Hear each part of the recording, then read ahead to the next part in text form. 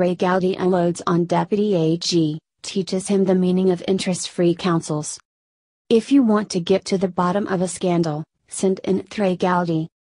The fiery congressman from South Carolina has a well-earned reputation as somebody who can cut through the bull, the manure, and get right to the core of a problem. That's exactly what he did this week, after it was revealed that a key investigator involved in both the Hillary Clinton and now Donald Trump investigations had an incredibly strong anti-Trump personal bias. Gowdy cornered Deputy Attorney General Rod Rosenstein during a hearing Wednesday in the House Judiciary Committee, and unloaded with both barrels. The former prosecutor, sometimes known as Bulldog, demanded to know how he was supposed to explain the latest bombshell to his constituents in South Carolina. They're going to ask me, what in the hell is going on with the Department of Justice and the FBI? The reason we have special counsel is because of a conflict of interest, Gowdy explained. The regulation itself specifically makes reference to conflict of interest. With that said, the lawmaker then went through the list of glaring problems with the figures at the heart of the investigation. One of those is Special Agent Peter Strzok, a man who was recently revealed to have sent Trump-hating text messages to his mistress, who is also a lawyer with the FBI. Those who are supposed to make sure there are no conflicts of interest seem to have a few of their own. Gowdy exploded. We have prosecutors assigned to conduct this investigation, who donated almost exclusively to one candidate over another.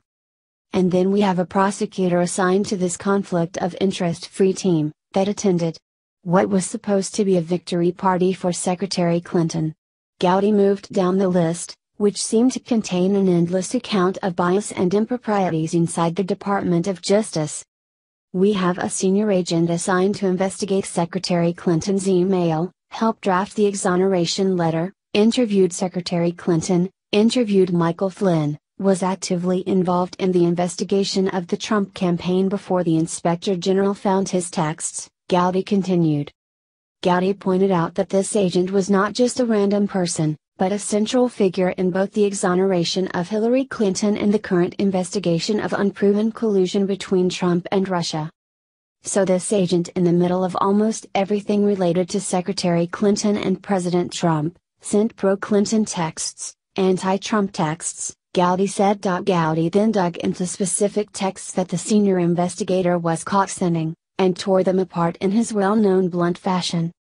And then he said Hillary Clinton should win 100 million to nothing. Now think about that, Mr. Deputy Attorney General, Gowdy said. That's a pretty overwhelming victory. 100 million to 0. This conflict of interest-free senior agent at the FBI can't think of a single solitary American who would vote for Donald Trump. Not a single solitary American he can imagine would vote for Donald Trump, Gowdy said. The anti-Trump comments sent by this supposedly unbiased investigator only go downhill from there. And then he went on to belittle Trump supporters by saying he could smell them at a Walmart in Virginia, Gowdy pointed out. This is the person we needed to avoid a conflict of interest. But he wasn't content to just disparage Donald Trump, he had to disparage Donald Trump's family. This is what he said: the douchebags are about to come out. He's talking about our First Lady and children. This conflict of interest-free special agent of the FBI. Maybe the FBI needs to ask somebody to explain what the phrase conflict of interest actually means. And then if that's not enough, he says Trump is an effing idiot. What the F just happened to our country? Gowdy read from the list of text messages.